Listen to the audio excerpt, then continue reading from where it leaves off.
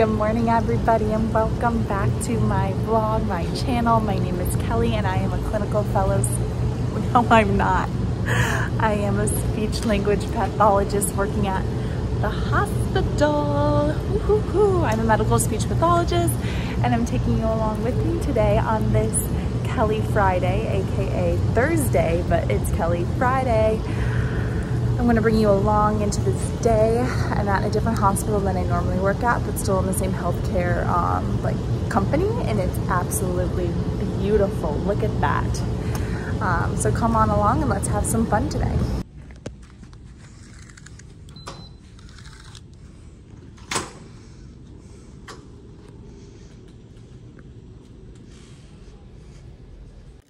My first hour of work is typically spent chart reviewing. I spend a good amount of time looking up at my new patients and any new evaluations I have, getting a good case history about them, looking at any SLP history that they've gone through, risk factors, medical diagnosis, what the reasoning they have been hospitalized is, and then also how their hospital course has happened, and then I move on to my patients that I'm currently treating and just get an update on what happened overnight, what happened yesterday, making sure if any changes happen to their medical care that I'm on top of it and I know what their plan of care is for that day.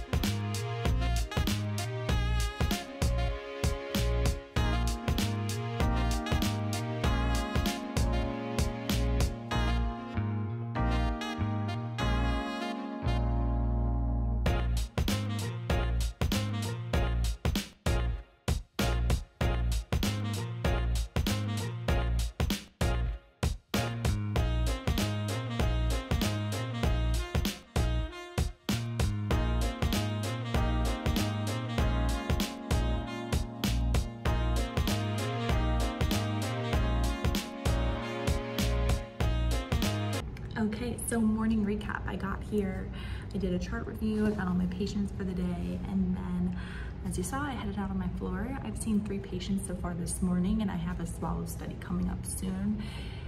So I have to go get ready to do that. But I saw an evaluation. He was completely fine, started him on a regular diet. And then I saw 2 treatments. One of them, it was this 97-year-old woman who just got a peg placement yesterday. She was having some esophageal dysphagia, and so right now we're doing like a ITSE level 4-0, so a puree, solid, thin liquid diet for comfort measures only. But honestly, her therapy with her is just not really a good candidate because of the whole esophageal dysphagia component. She just vomits every time she drinks water. So we're really just doing it for comfort and for enjoyment, and not trying to increase her risk of postprandial aspiration. But we got to go head on down to radiology. But look at this beautiful view of this hospital. I'm obsessed.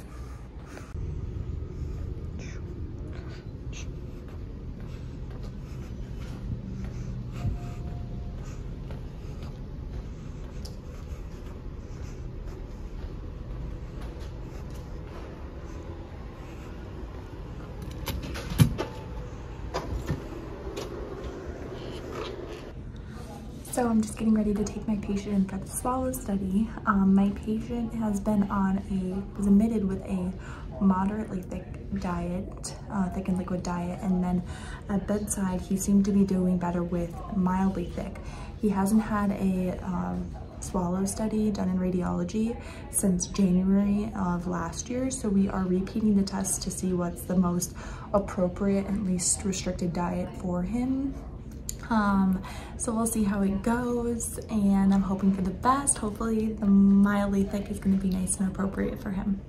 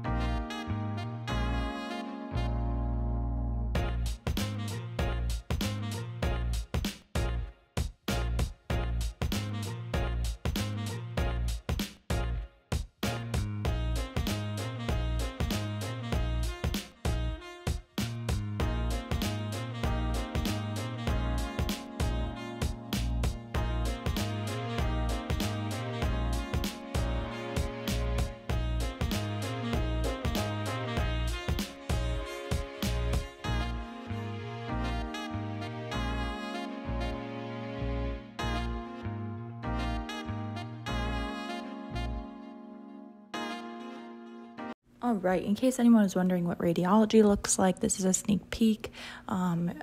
You'll see that there's a little radiology suite. The patient sits in there, and then the radiologist or rad tech will run the machine and take the images while I feed the patient. Nothing too crazy, but figured I would share. Well, let's just say we silently aspirated thin and mildly thick liquids. Moderately thick liquids were way more safe, and he actually was very efficient with it and didn't have any pharyngeal residue. So we are gonna stick with the moderately thick diet. On top of that, he has a CP bar in his neck. Well, what I assume is a CP bar. It was not obstructive that much with the mildly and moderately thick liquids. So definitely gonna refer to GI and see if they have anything to say about that CP bar, but it was just a fun little surprise over there in his neck. A little cricopharyngeal prominence. As a speech pathologist, I cannot diagnose those. So in my note, I'm just gonna mention that there was this prominence near C4. It was not obstructive, but I would defer to a GI team for more information on that. So just a little bit difference between the GI team and my role.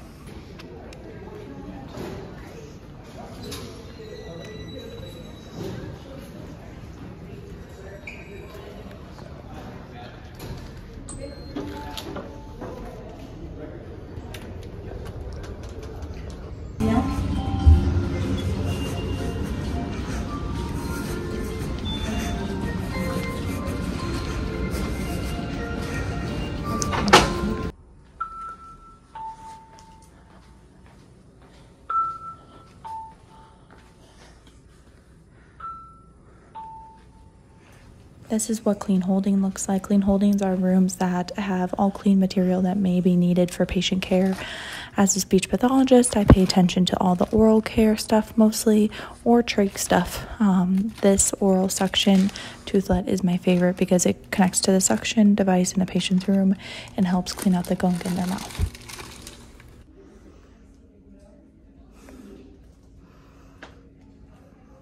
Well, guys, that was a day in my life. A day in my life as a hospital SLP, you know, just cruising through inpatient, helping people eat and helping people drink. It was a good day. I took my scrub top off because it's like 90,000 degrees in Florida in the summer, and I just, I cannot sit with that black scrub top on for an hour drive home. It's just not in my cards today, but I hope you guys enjoyed. It was a very small, short vlog today, just a little bit of an insight of what I'm doing at the hospital, trying to show a different hospital than I'm normally at. But I really enjoyed the day. I really love going to that hospital. It's just an hour from my house and it's a hike. But the patients are super great, the staff there is great, and all the facility is super nice. So it's a nice change of pace and keeps me on my toes from going stagnant at one place. I hope you guys enjoyed seeing that. If you have any questions about what I do when I'm at the hospital, comment them down below. I would be happy to educate and share the love of speech pathology.